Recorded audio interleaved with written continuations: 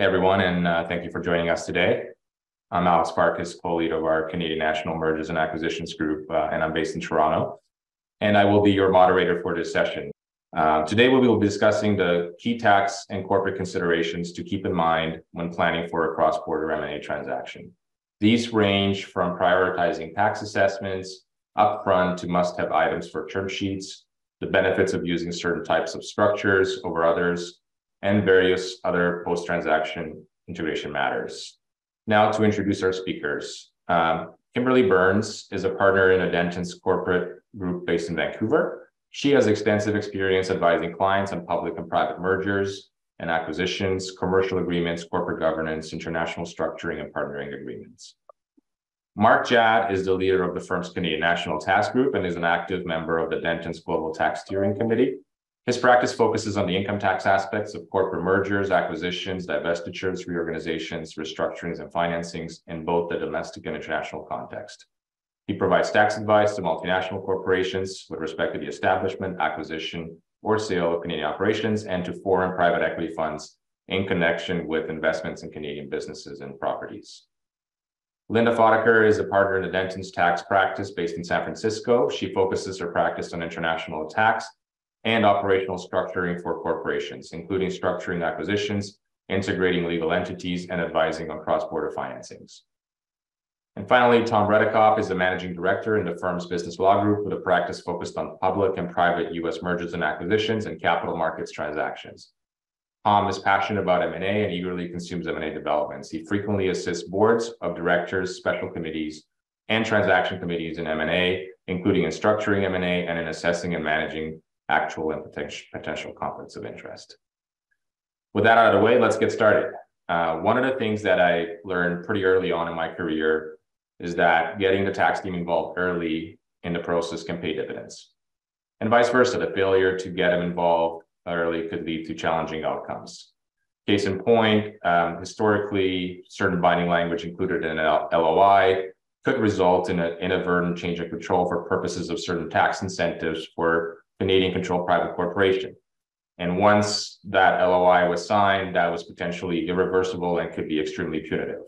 This is just one example of the types of things that can trip you up in a transaction. Other things that are often negotiated at this stage and could lead to varied tax outcomes include transaction structures. For example, what impact does a particular transaction structure have on the various stakeholders? Each transaction structure, whether it's a share purchase or an asset purchase, whether it's a merger or an amalgamation, has both pros and cons from a corporate perspective and a tax perspective.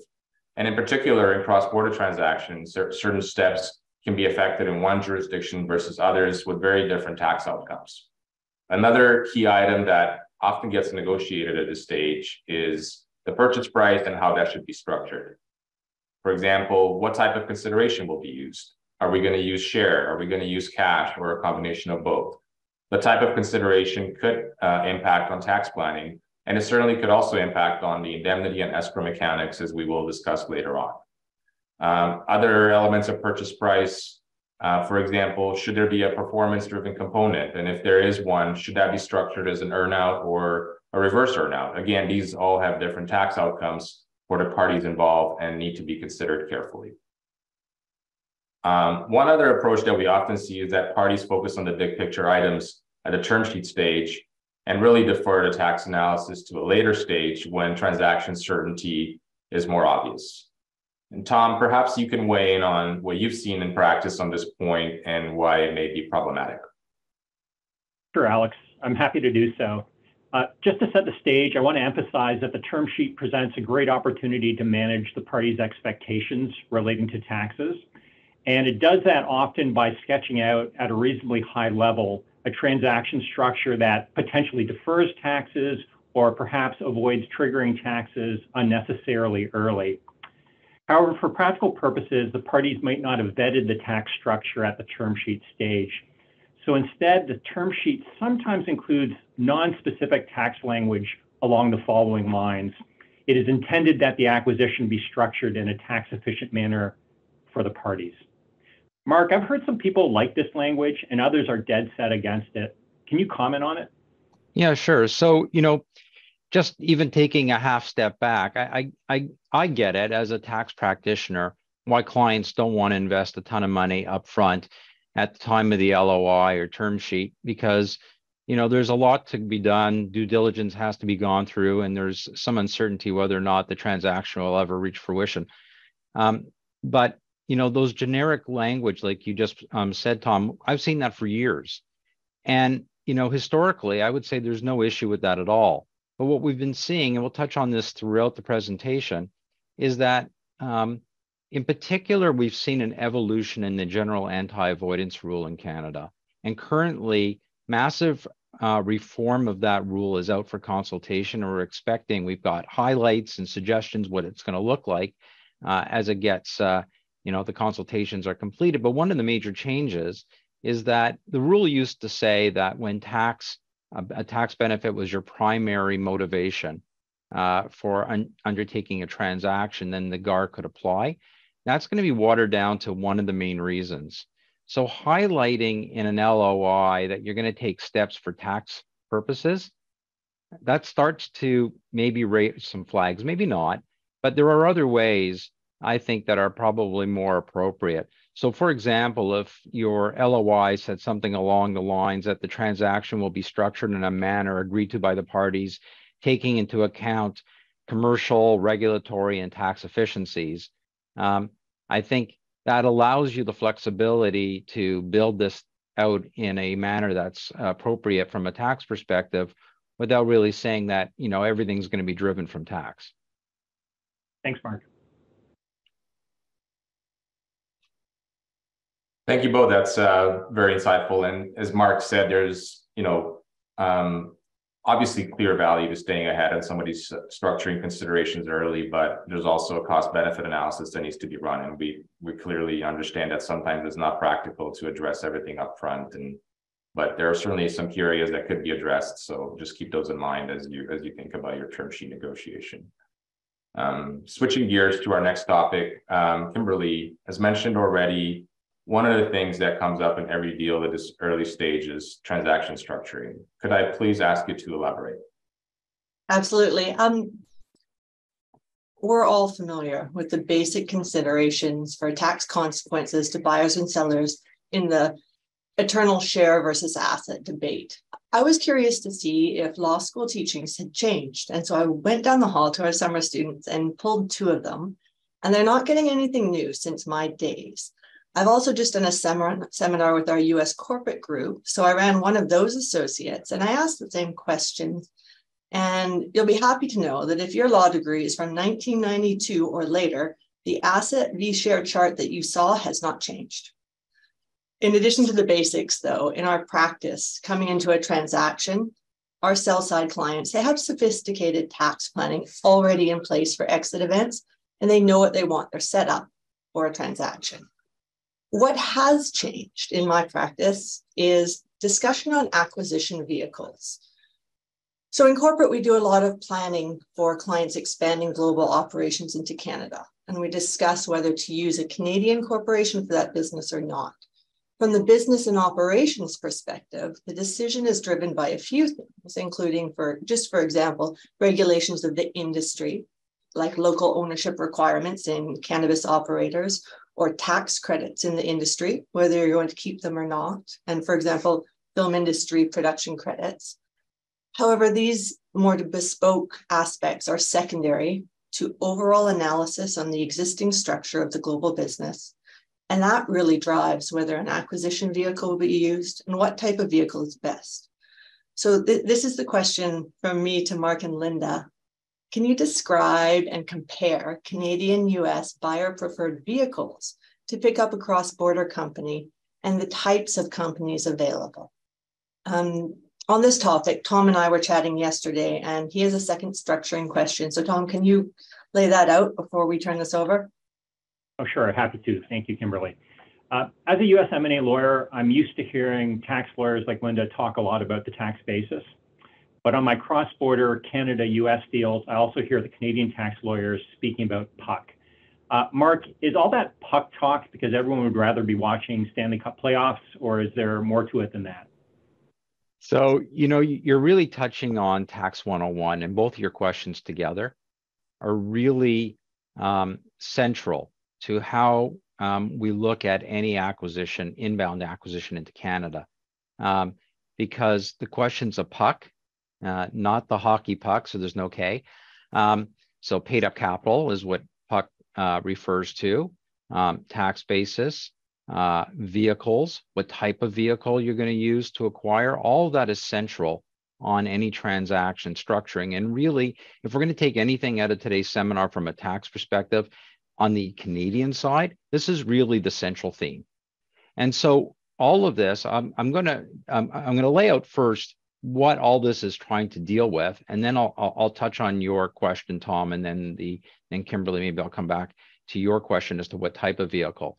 But as we're trying to set up a structure, really one of the main elements is how do we maximize the ability to distribute profits or available cash from the Canadian enterprise after the acquisition without triggering withholding tax as the money crosses the border. So everything is aimed at that.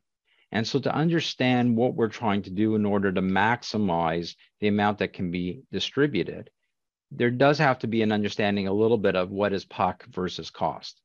So PUC is a corporate concept, and it's based on the stated capital of the company. And what that means is it's really more or less tracking the amount of money that's been invested into the company. That's different than cost, which is how much a shareholder paid for the shares. So in the very simple example, a founder started a company and put in $100. The PUC would be $100. The founder then sold the shares for $1 million many years later. The buyer's cost is $1 million, but the PUC is still 100. So that's the distinction that we're looking at. The amount that a company can distribute without it being considered to be a dividend is very different than the US. In the US, we look at earnings and profits to determine how much is a dividend and how much can be distributed without it being a dividend. In Canada, we look at paid up capital. So a corporation can distribute an amount up to its paid up capital before it starts triggering a dividend. So in my example there, imagine that the US shareholder bought the shares from the founder for $1 million, and the company has cash, and the shareholder decides to pull out $500,000 from the company. Well, that would trigger a dividend because there's only $100 of paid up capital. So what we try to do when we do our structuring is to do our best to make sure the paid up capital matches the cost that the shareholder is purchasing for the shares. And the way we do that is the US shareholder would establish a Canadian acquisition vehicle and would fund that vehicle with the acquisition price, be it shares, be it cash, whatever it is, would fund that acquisition vehicle with whatever the purchase price is. So now the paid up capital of that Canadian acquisition vehicle is equal to the purchase price because it's been funded. That company, the acquisition vehicle, buys the target. Often they amalgamate, particularly if there's interest-bearing debt in the acquisition vehicle, and we'll talk about funding a little bit later, but it doesn't have to. But the whole point is now we've created a scenario where the paid-up capital of the acquisition vehicle is equal to the purchase price of the target. And that means money can cross the border post-closing all the way up to the purchase price before triggering a dividend that would be subject to withholding. So then the next question is, what type of acquisition vehicle are we talking about? And that was the question that Kimberly raised. And for that, I'm going to turn it over to Linda after I set it out, because the question is always from a Canadian perspective, well, it's a corporate vehicle. And in Canada, we have two different types of corporate vehicles. We have limited corporations and unlimited liability companies. You can get an unlimited liability company in BC, you can get one in Alberta, and you get one in Nova Scotia. Those are the three provinces that offer them. Unlimited liability companies provide zero Canadian tax benefits. They are taxed 100% the same way as limited corporations. So why are they popular? Why are they used in transactions? They're used in transactions because for US tax purposes, they can be treated as a disregarded entity. So a US shareholder opening a ULC in Canada, it would be like they opened up a branch office for US tax purposes. So Linda, I don't know if there's something you'd like to add on that. Well, I was going to say it in the reverse. So, in general, we typically recommend non-US acquirers don't own an LLC in the US, that they use a C Corp. And the reason for that is, the LLC in the purely domestic context for us is a flow-through entity and not subject to tax. But when there's a foreign parent, then we basically treat it the same as if we would a C Corp. And so what does that mean? That means that the Canada parent is treated as being engaged in a trade or business in the US and therefore taxable on profits attributable to that activity. And so the real problem with that is that the Canadian parent needs to file a tax return in the US. And for some reason, non-US folks don't like to get involved with the IRS. So it really, by creating a C Corp and sort of putting a box around the activity happening in the US, you take that off the table and you sort of limit the exposure in the US to just what's happening within the corp and not allowing the Canadian parent to become subject to US tax directly. So Linda, we often see just along those lines. So now we're really talking in this context, if I'm looking at from my Canadian prism outbound from Canada into the US, and if the target company that we're looking at acquiring is an LLC, you're suggesting that can be problematic for the Canadians, which I agree. We've seen that. So what would you suggest we do? It's effectively the same as if you were just buying assets directly is what would happen if you bought the LLC 100%. And so basically what we typically recommend, and, subject to what happens on the Canadian side, but on the US side, we would set up a US corporation, and that US corporation, and again, we'll talk about funding in a minute, but we would fund that US corporation, and that US corporation would acquire the LLC interest. It's different, we'll talk a little later about some reorganizations and things like that, where we have a corp and we have, rollover shares and things like that. But if you have an LLC, which can be quite common, again, if it's purely a domestic corp at that point, it's good to set up a corporation here to do the acquisition. Thank you. That is not something that I picked up in school. Alex, I know you're moving on to the next topic. Thanks, Kimberly. Okay, so once buyers have determined their acquisition vehicle structure, a topic that often gets a lot of airtime, and for good reason, is how to fund that acquisition vehicle. And for Canadian inbound deals, we often see foreign buyers set up a Canadian acquisition vehicle for the reasons discussed by our panel just now. And those foreign buyers will often then want to fund that acquisition vehicle with debt or a mix of debt and equity. And Mark, you and I have spent a lot of time talking about this before, and I know from experience that the Canadian tax regime imposes some fairly rigid rules around the debt to equity ratio for acquisition funding. And also more recently, some additional rules have been implemented to govern excessive interest and expenses. Would you mind explaining a bit more? Sure. So when we've gotten to the stage now where there's been a Canadian acquisition vehicle that's been established. It's a corporation, whether it's a ULC because that's better for the US shareholder, or it's a corporation, that's all determined on the US side. Either way, we have a corporation. The next question is, how is that being funded, as you're saying, Alex? And there's really three possibilities. One is the US shareholder is funding it with all cash. And that cash could be coming in the form of equity to the Canadian acquisition company, or it could be a loan to the Canadian acquisition company. There could be shares of the parent company coming in. That would usually be treated as equity, an equity contribution to the Canadian acquisition company, but not necessarily. It could still charge for it in the form of debt. The third possibility, and it could be a mix, obviously. And the third possibility is the Canadian acquisition company could be borrowing from a third-party lender. That's a third scenario. So whether or not the Canadian company is borrowing from a third party or from the shareholder, we now have interest expense that's accruing in the acquisition vehicle. So the acquisition vehicle generally doesn't have any income because it's just a holding company. So part of the strategy, if there is going to be interest accruing in the acquisition vehicle, is to amalgamate the acquisition vehicle and the target immediately post-closing. And that pushes the interest expense into the amalgamated entity, and now can be used to offset operating income. So now we have a scenario where the acquisition can actually be reducing the amount of income that the target would have earned prior to the acquisition. And you can see from a government tax policy perspective, that raises some issues because we are now pushing debt into a Canadian business that wasn't there prior to the acquisition. And if that debt, it's one thing if the debt is being, the interest on that debt is being received by a Canadian lender, and they're going to pay tax on it. It's another thing when it's going offshore. So there are a number of concerns and rules that are in the Income Tax Act that kind of limit the ability of that Canadian business to claim interest deductions. The primary one, as you mentioned, Alex, that we've dealt with on many occasions, are the thin capitalization rules.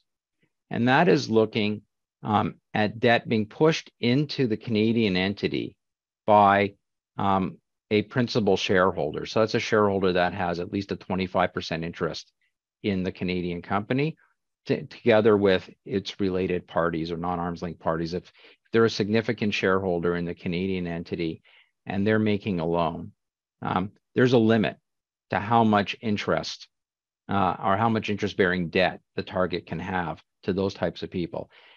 And we have a ratio, and that ratio is 1.5 to 1. So 150% of the equity amount of the company is available for interest-bearing debt to these specified non-resident shareholders that I mentioned.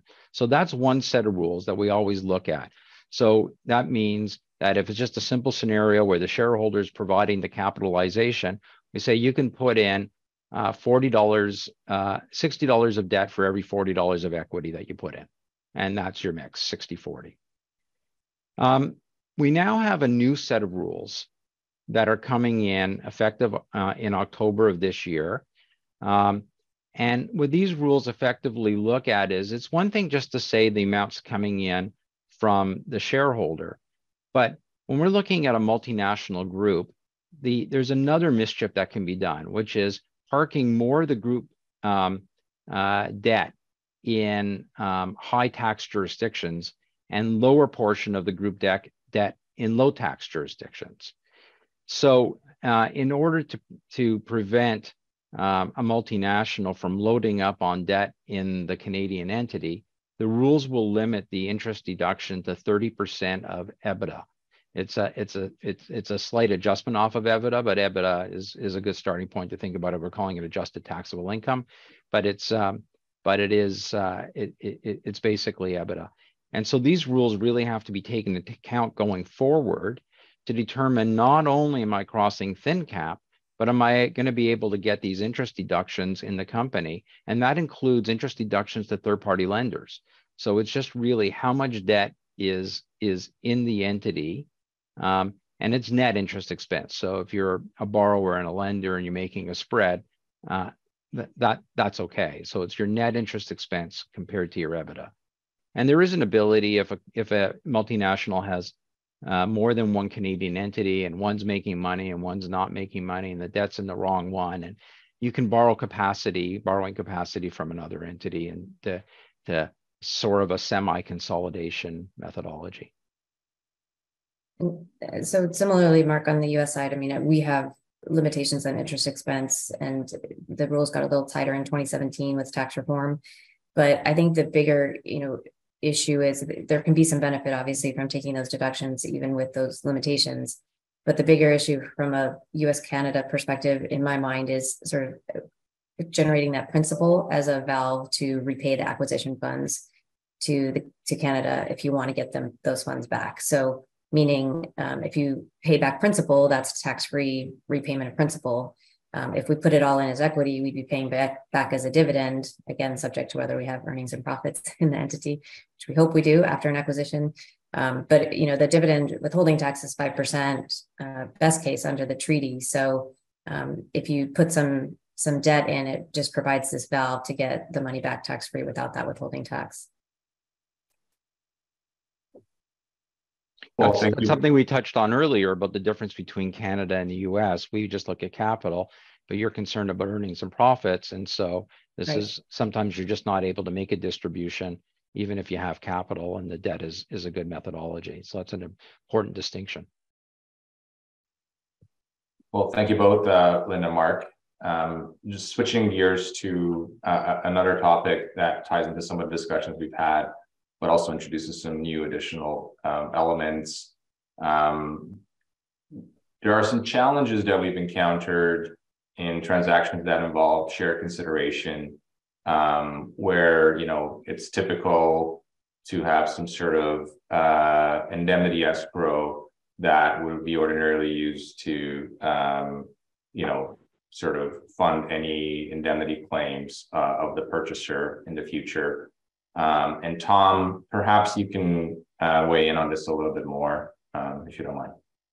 Sure, happy to. So Alex, as you mentioned, on an M&A deal, we use escrows for many things. And one of those uses is to place a portion of the acquisition consideration in escrow to satisfy any post-closing indemnification claims. Now, when those shares are part of the acquisition consideration and are placed in escrow, the shares are going to be held by the escrow agent, and they're often registered in the name of the target company's shareholders. If a Canadian buyer's shares are placed in the escrow, and the shares are ultimately used to satisfy a buyer's indemnification claims, I understand that can create some potential tax problems in Canada. And with that, I'm going to ask Mark to comment on it, because he and I have talked about this a number of times. Yeah, and Tom, as you know, this is really, really timely, this question. I think historically, not a lot of thought was put into, what goes into the escrow is usually cash in the old days. So the escrow, if there's a breach, the purchase price is reduced and the cash is returned to the buyer. And if there's no breach, the cash goes to the seller and everything's fine. But as we started to get more and more, particularly in the cannabis industry, where these combinations were done strictly for shares and there was no real cash in the purchase price, the only consideration that you could put in the escrow agreement was a portion of the shares. Easy way, and I guess you can address this after I give the tax analysis, the easy way is not to issue the shares to the seller until they meet whatever, you're clear, like you have a period of time, and if they, meet the requirements, you give them the shares then. But if we're going to give the shares up front and have them in escrow, well, the shares are issued. And we talked about PUC earlier, but here this is not a cross-border question necessarily. We're talking about shares of the purchaser. And so the purchaser's shares, there's no acquisition vehicle of the purchaser. We're talking about the purchaser's shares, which may have a value that is much higher than its current PUC. So if the shares of the purchaser are put in escrow and then there's a breach or a price reduction for whatever reason, and the escrow shares go back to the purchaser, well, then they're effectively redeemed. And when we look at a redemption, we look at what did the person who held the shares, the redeemer, get in consideration for the shares. Well, what they got was a value equal to the purchase price reduction, because they didn't have to pay cash for the purchase price reduction. They tendered the shares for the purchase price reduction. So they got a payment effectively equal to, if you think about it as in two steps, it's like they sold the shares for cash and then used the cash to fund the purchase price reduction. So it's one step, they're just tendering them. And since those shares are being canceled, we have to look at our Canadian rules. It says anything over and above the paid up capital on a redemption of shares is deemed to be a dividend. So you can have that scenario that we talked about before, where you paid full price for it, your cost is high, but the PUC is low. And so as you tender it and you're just getting a price reduction, you're actually getting a dividend, even though you got no money out of it. And so this question actually was put before the Canada Revenue Agency last November as part of the annual Canadian Tax Conference roundtable, and the CRA representatives confirmed that yes, this will give a deemed dividend. If you put shares into escrow in the name, or the beneficial owner of it are the target shareholders, the cancellation of those shares, to the extent that the downward adjustment of the purchase price exceeds the paid up capital of the shares, will in fact create a dividend in the hands of the selling shareholders. Thanks, Mark. And Alex, I understand if we were to use a holdback instead of an escrow, things work pretty nicely if all of the target shareholders receiving that consideration are based in Canada. But when there's a few in the US, what happens? Does it work as smoothly, or are there problems from a securities perspective?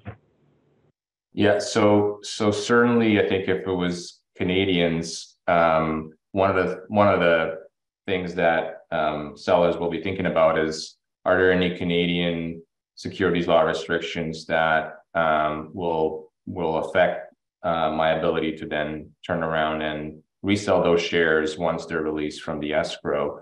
From a Canadian perspective, for the most part, holdback should not impact your ability to resell.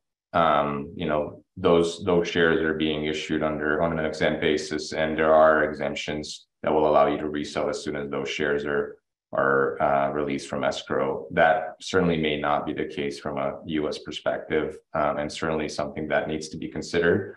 And frankly, part of the reason why I would think a lot of sellers don't like the holdback concept. Frankly, the whole idea of an escrow is, to have something in the hands of a third party independent agent, and not have, the indemnity consideration be at the discretion of the buyer, right? That's the whole point. And so, as much as I think we want to lean towards the holdback when we're on the buy side, I think that sort of doesn't really work as well for sellers. Thanks, Alex. Mark, I got to say this, when you and I first discussed this a number of years ago, this really took me by surprise. And I think I have to imagine it will take a lot of people by surprise if they haven't implemented a share escrow in recent years, because I wouldn't have thought that that's the right outcome here, but certainly it seems like the CRA is taking a view on it. Yeah, no, I think that's right, Alex. I think that what we noticed in a number of transactions as it evolved, when we were dealing with counterparties, the first reaction was, no, that can't be right. And the second reaction was, holy cow, I think that's right. But yeah, I think slowly it's, there's an understanding that it's an unfortunate result, but it actually flows from the tax attributes. Great. All right, well, we'll move on to our next topic, and in the interest of moving things along. I don't think we can have a webinar on cross-border M&A and tax consideration without discussing exchangeable share structures. So Kimberly, what are exchangeable shares and how are they used in cross-border transactions? Absolutely. Christina, can you put up the first slide? I wanted to provide a quick roadmap to this discussion with the hopes that it assures you we'll cover your questions. They may be myriad. I'm going to cover the who and the what. Mark and Linda will do the meat of the tax discussion, and Alex is going to lead sort of the hair on the dog. I describe exchangeable shares as a hairy dog that hunts. So who uses exchangeable shares? A U.S. corporate buyer of a Canadian target from shareholders that have a significant number of shareholders taxed in Canada, where the consideration offered is shares of the U.S. corporate buyer. So Christina, can you put up the structure slide, please? Okay. What does it look like in the end? There are three popular structures. One involves the recapitalization of the target. One involves a Canadian amalgamation. And then there's the one set out on this slide. I'm describing only this one because it's the one I see most often. You can see that the US buyer creates a Canadian subsidiary that we refer to as CallCo. And CallCo doesn't normally have a lot of bells and whistles. CallCo creates a second Canadian subsidiary that we refer to as ExchangeCo. ExchangeCo will have a bespoke class of exchangeable shares in its capital structure used for the transaction. They're usually non-voting. So sometimes, as on this slide, and I think we'll talk more later, the US buyer creates a special class of special voting shares. Now, the Canadian shareholders of the target, they're all either moved into the bespoke Exchange Co shares, or they're given an election to choose between the Exchange Co shares or the USA buyer shares. And then I've shown on here the non-Canadian target shareholders simply move into US buyer shares in the exchange. I'm not going to go further, but this is a simple diagram for a complex mechanic. And I will ask Mark. Mark, can you start off on the when exchangeable share structures are used? Yeah, sure. And so what we're looking at, and actually probably better, Christina, if we just leave the chart up there, because I think we can follow along better. So we're sitting in a scenario where there are Canadian resident shareholders of Canadian Target Co. with significant accrued gains on their shares. And if they were to sell their shares for cash, they would just pay tax. And then, on their gain, and it would be out of the cash proceeds. But if they're going to get shares of US buyer, particularly if US buyer is not public, but it includes where US buyer is public, there's no tax deferred exchange that the Canadian shareholders can do with their target company shares. So to the extent that the consideration that they're getting are US co-shares, they have to pay tax on the gain of their target shares. And they would have to do that either with cash that they have outside the deal or by selling some of their US co-shares. And if the goal is to hold the US co-shares, or if the goal of the buyer is to make sure that there's not a giant dumping of US co-shares immediately following the acquisition, another mechanism needs to be used to defer the tax on the Canadians. And so while there is no tax-free exchange of shares of a Canadian company such as Target Co. for shares of a US company such as US Co., there is a tax-deferred exchange of shares of one Canadian company for another Canadian company. So what happens here is the Canadian shareholders at the time of acquisition transfer their shares to Exchange Co., which is in essence the acquisition company that we've been talking about before. And what they take out from Exchange Co. are shares that will give them US co-shares in the future whenever they choose, up to, and usually there's a limitation period, but they are exchanging their target shares. So those get transferred to Exchange Co., and Exchange Co. issues these special exchangeable shares to those shareholders. So that's a tax-free exchange to the Canadian shareholders. At a time of their choosing, or in a liquidity event, or at the approaching of a sunset clause, the Canadians can choose to exchange their exchangeable shares of Exchange Co. for the US co-shares, generally on a one-for-one basis. That's when the gain is triggered, because now again, they're trading Canadian shares for US company shares, and there's no tax-deferred exchange. But usually that happens right before, and you asked the when, Kimberly, right before the shareholder wants to sell the US co-shares. So the deal is done. They're sitting now in Canadian exchangeable shares, maybe going along for a number of years. The shares are always exchangeable on a one-for-one basis. So as the value of US co rises, the value of their exchangeable shares rise. And then one day they decide they want to sell out of the whole enterprise. So they exchange their shares for US co-shares, pay the tax, and sell their US co-shares in the market, or however, on the liquidity event or whatever it is, and they get their cash.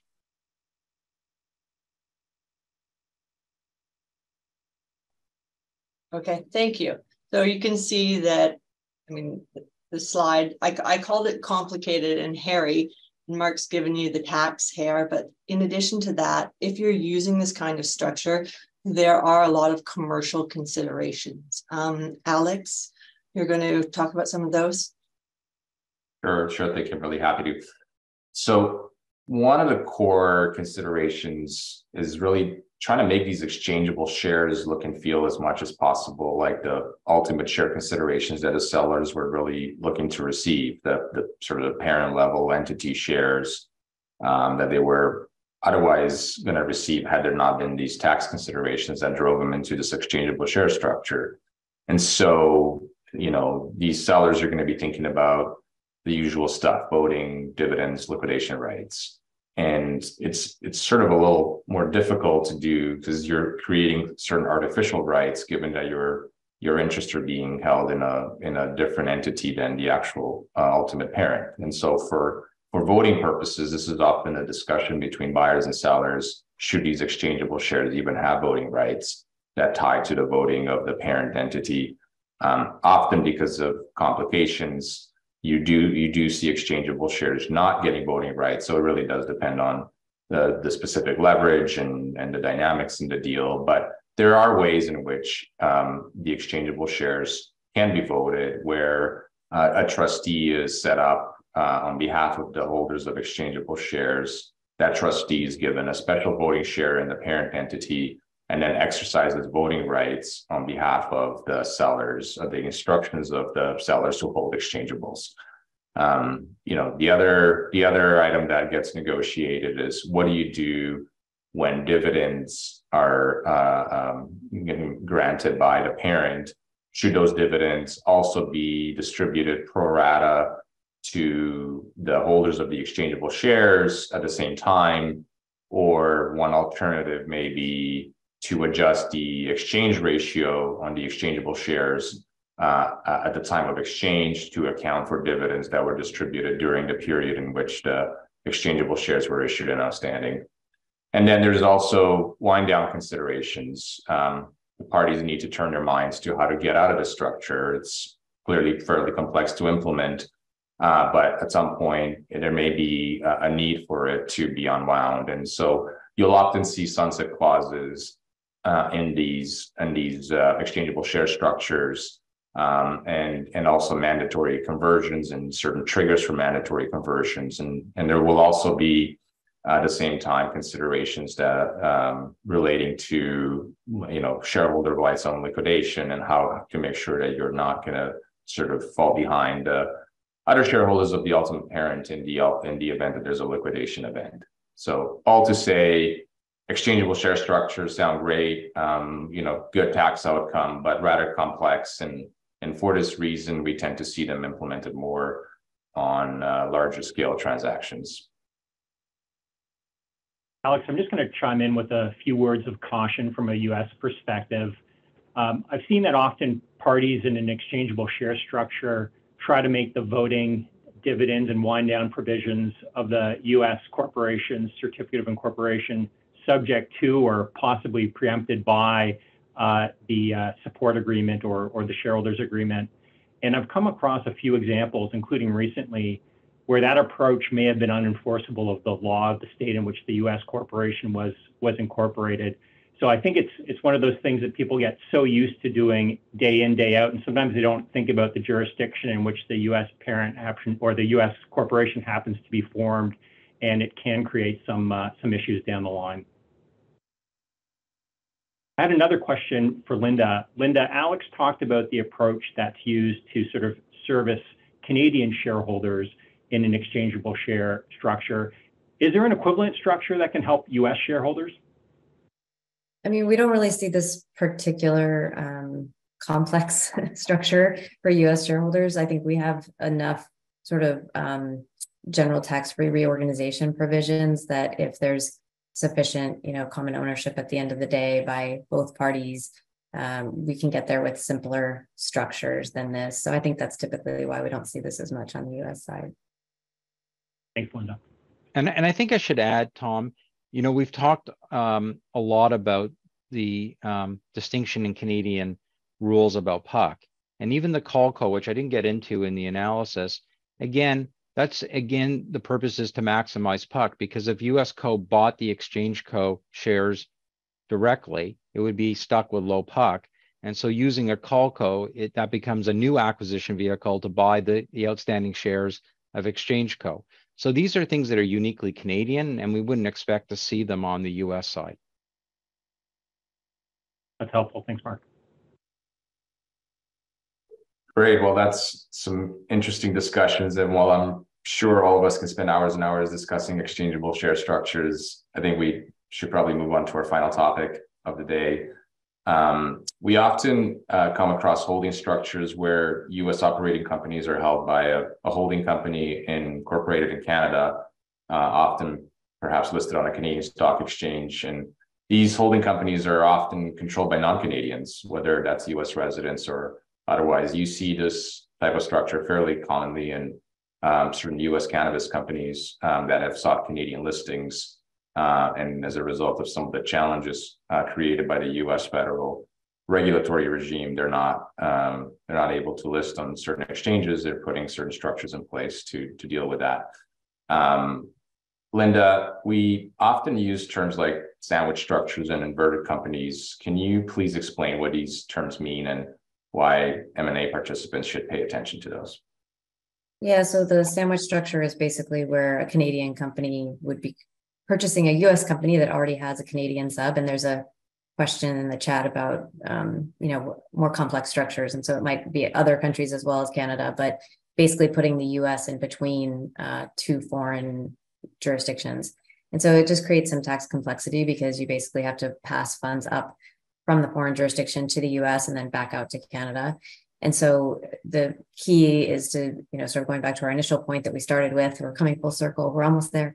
But is to think about basically from the beginning, looking at the structure and seeing if there are other acquisition ways that can be done. So for example, if the US is an LLC, maybe the buyer or target doesn't care that you want to purchase the non-US entities directly from the LLC because it's the same tax effect to them as if we just acquired the LLC. So sort of some pre-acquisition planning in that regard can help simplify the structure going forward. Inversion rules, that's a whole another topic that we have our second webinar topic, but that's basically where, a foreign entity acquires a US company, and the potential rules that apply would basically treat that the acquiring company in Canada as US tax resident going forward. Usually it's not too much of an issue when it's a true acquisition and the Canadian company has substantial operations in Canada, and but it's something to be looked at just to make sure you don't run afoul of those rules, because the worst case scenario would be that the acquirer is actually a US company at the end of the day. So it usually happens in internal reorganizations rather than third-party acquisitions, but it can come up and it should definitely be looked at. Certainly. And I mean, you and I, Linda, sort of looked at this in a recent transaction where the fact that one of the companies was inverted changed the tax plan a fair bit and eliminated some of the alternatives that we were looking at. Certainly something to keep in mind. Mark, you and I have had a number of discussions on this topic. As we sort of navigate these complex holding structures, I'm mindful of the application of the foreign affiliate dumping rule regime. It has a nice acronym, FAD, but their application can be quite punitive in certain circumstances. Can you please elaborate? Sure. At a really high level, just like Linda said on inversion, we could have an hour-long seminar on the FAD rules and barely touch the surface. But putting it this way, Canada frowned on the idea in general of a Canadian company being the cream in the Oreo cookie. It does not like structures where you have a foreign controlling parent and foreign subsidiaries and a Canadian company in the middle. So there's a lot of mischief that can be done with that structure. And so the initial reaction, I believe it was 2012, where the Department of Finance decided to make it so draconian, so punitive with to have that kind of structure, that they came out with a set of draconian rules that basically created any investment or any ownership downstream by a Canadian company to a foreign affiliate. It was deemed to be a dividend to the same amount was deemed to be a dividend to the foreign parent, triggering withholding tax. The problem with the original set of rules is that there are a lot of legitimate situations that arise that aren't aimed at developing mischief that would run afoul of the rules. So the general form of the rules remain unchanged, but there's a number of exceptions, in some ways an ability to manage, but the complexity remains. And so the word of caution arises on an M&A transaction where a US company wants to buy a Canadian target that has foreign affiliates.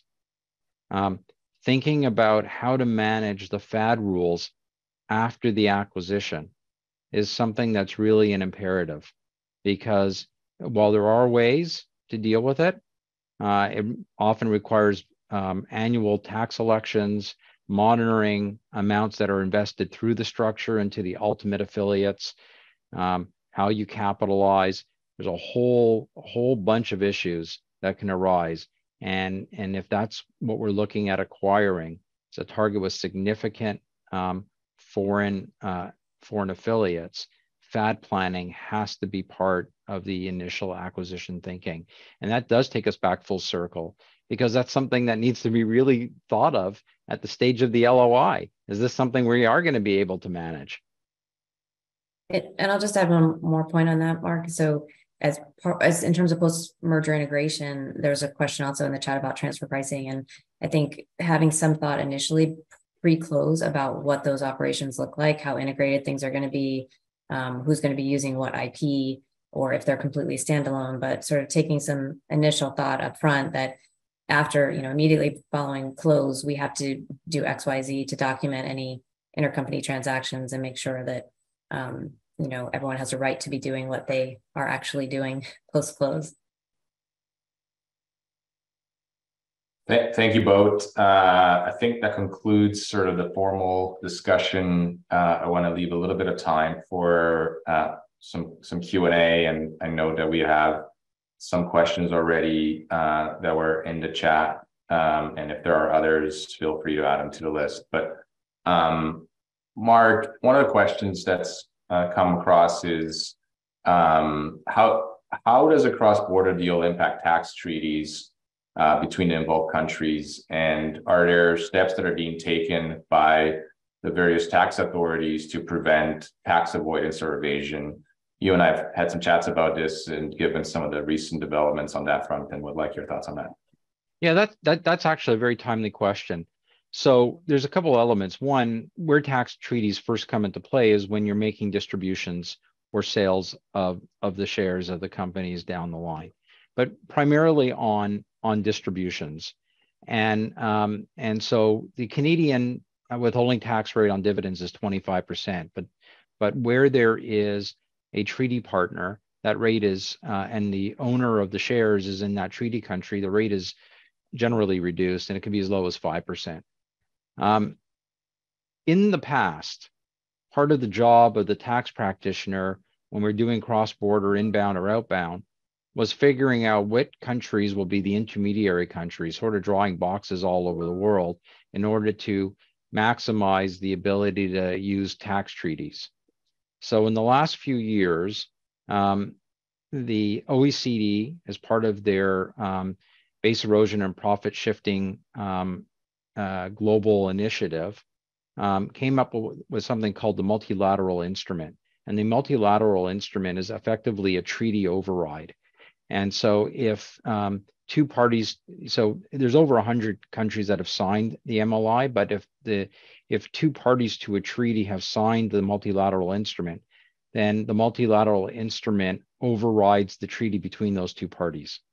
And one of the key things, so there's different elements you can opt into in the MLI, but one of the things you can't, that's mandatory, if you sign, you agree to, is that if the principal purpose for a transaction or an arrangement is to get an advantage under a tax treaty, then you're denied that advantage. So that means if you're setting up a company, let's say in Luxembourg or the Netherlands, because of the favorable tax treaties with Canada, and that's the reason you're there, then you don't get the benefit of that treaty. And so that's something that's been curtailing it. Interestingly, the United States is not a signatory to the MLI, and you can explain why, Linda, but there's another reason. Because we don't do things that anyone else does. We like to go it alone, the USA way. But you have the limitation of benefits clauses in your treaties. We do. But it's also a congressional issue. I mean, I'm kind of joking, but kind of not. It's our position that we don't want to sign on to things that we like to do it our own way, and we have LLB provisions, so that's how we address it. Thank you both. One of our participants really likes exchangeable share structures, so wants to understand more about the purpose of Callco. Could Callco, ExchangeCo, and Target not be amalgamated after the sale transaction so that the Canadian Target shareholders have exchangeable shares in Amalco? So I'm going to do this really quickly, Alex, Yeah. because it's pretty techy. But the way the exchangeable share structure works is that technically under the share provisions, which is the only way it can be done, the holder of the share, of Exchange Co, would go and redeem the share back to Exchange Co in exchange for a U.S. company share, which in theory Exchange Co would acquire from the U.S. parent. Problem with that, if that actually came to fruition, is that would be a dividend, because it's now a redemption of a share of Exchange Co. So that's not in anyone's interest for that to happen. And so instead, what happens is that there's a sale. And so the moment that a shareholder wants to exercise a redemption right, the callco, which is not the issuer, another company in the chain, has an overriding right to purchase the exchangeable share from the shareholder. Since that's not a redemption, but a purchase by a different entity, it gives rise to capital gains tax. And if structured properly, because the U.S. Co has to fund the callco with the shares in order to pay for it, the U.S. Co gets additional paid up capital in the callco. So it's complicated, but that's the rationale. Great, thanks, Mark. There are a number of other questions that are in the Q&A. We unfortunately are running out of time, but we will endeavor to respond to those in writing to the participants after this call. And if you have any other follow-up questions, please feel free to reach out to any one of the participants and we'll guide them accordingly. Thank you all for attending today's session. A recording will be circulated to all attendees in the coming days. And we hope you enjoy the rest of your afternoon.